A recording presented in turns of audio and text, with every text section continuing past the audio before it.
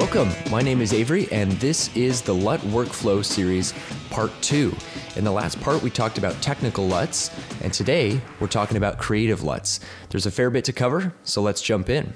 There are two general types of creative LUTs that you'll find out there. There are Rec. 709 LUTs, and these can be used on any generic Rec. 709 image. And then there are creative input LUTs, and these are designed for specific cameras and camera profiles.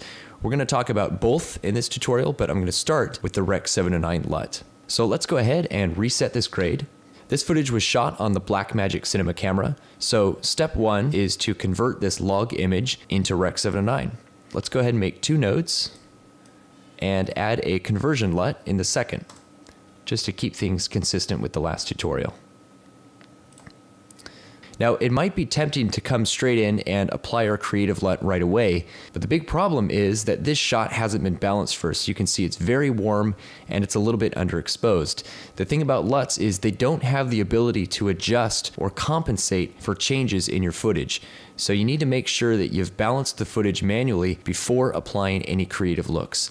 I'll add a new node, and I'm going to address the exposure first. I'll bring up my gain a little bit and bring up the gamma just so those shadows aren't quite so crushed. Then I'll make another node and we'll address the color temperature issue. So I'll cool this shot off using the temperature slider, and it looks like we still need to take some color out, so I'll use the gamma wheel and push this towards blue, and that's looking pretty good. And now that the image is finally balanced, we can add one more node and apply our creative LUT.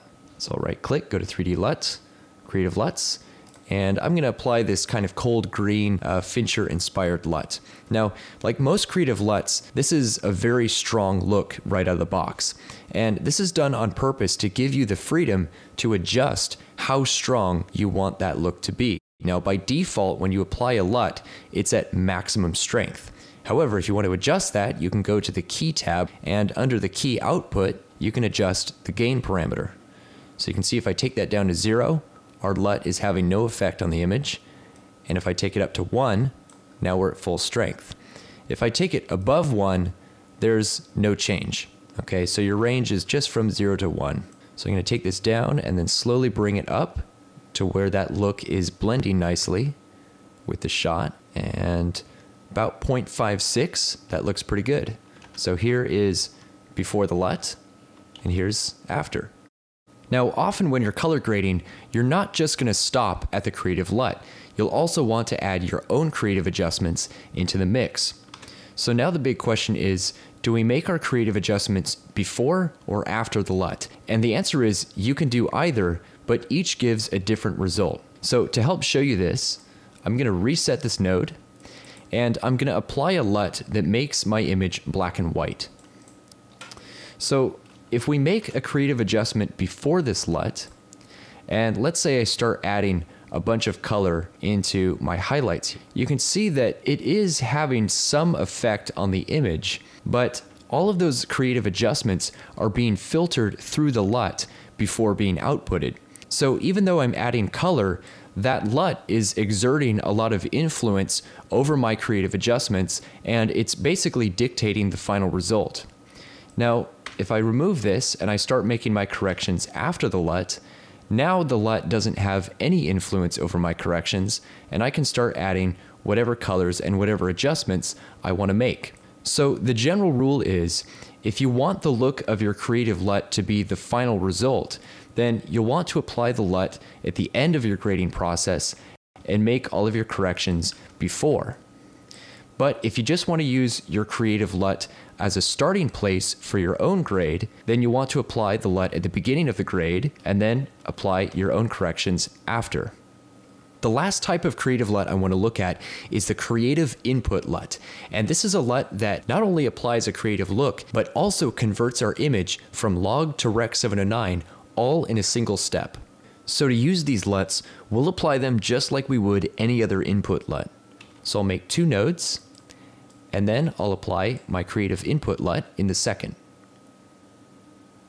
There we go.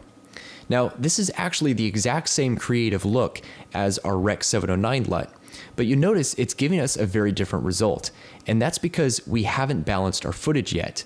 And this is where we encounter our first big problem.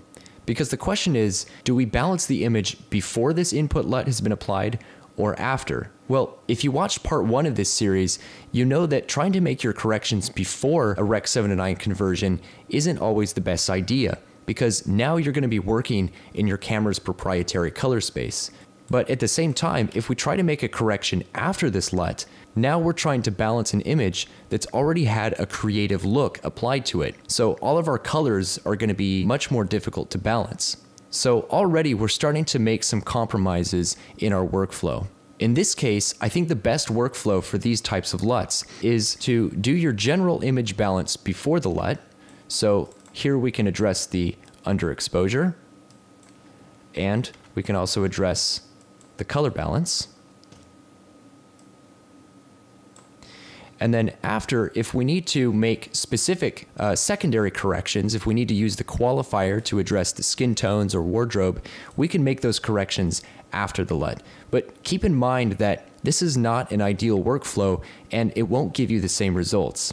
There's also a second important issue with these LUTs, and that is that we can't control the intensity of our creative look without also affecting our Rec. 7/9 conversion. So if I go to where my LUT is applied, and I turn down my gain, we're left with essentially our original log image. This is of course because our Rec. 7/9 conversion and our creative look are blended together into the same LUT. So we can't control one without affecting the other. Ultimately, even though these LUTs are very convenient and they're great for some people like editors, they start to introduce some problems.